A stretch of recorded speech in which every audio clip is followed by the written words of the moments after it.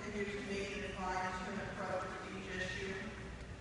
And we will ask blessings on the yearly investment fund that's open to hire very soon. And then we will start our council meetings again on other issues of concern.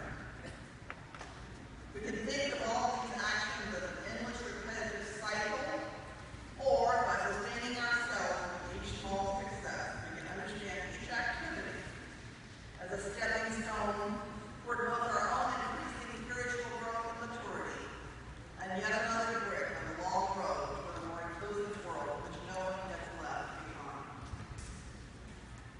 This year we've seen the book surface that lives dedicated to justice, lives like Nelson Mandela and Cesar Chavez, and the new movies out about their lives. These movies remind us that more than anything else, patience and endurance is needed.